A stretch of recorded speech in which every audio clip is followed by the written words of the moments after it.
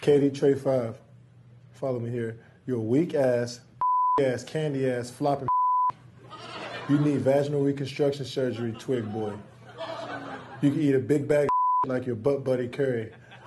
Yourself, you cheat. That's a lot.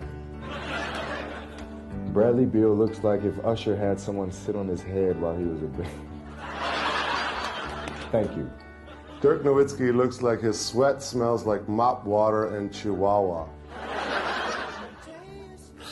I don't think I heard that one before, so props to my guy. That was good. Steve Ballmer and the entire LA Clippers organization can all go suck on a fat one.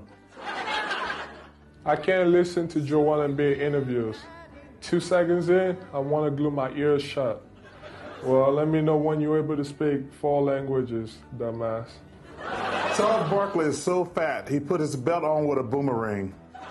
That's not funny at all. Ben Simmons looks like he's holding in a fart every time he passes the ball. Maybe I am. Drew Holiday nuts. Okay. Before I go to sleep, I just want to say, Paul George. Your good sleep, your dreams, your job when you wake up. Go to work. Chris Bosh talks like a white guy named Dennis. Toronto needs to get rid of Kyle Lowry ASAP. If I have to watch that fat attempt to take a 3 one more time, I'm jumping off a building. Oh, wow.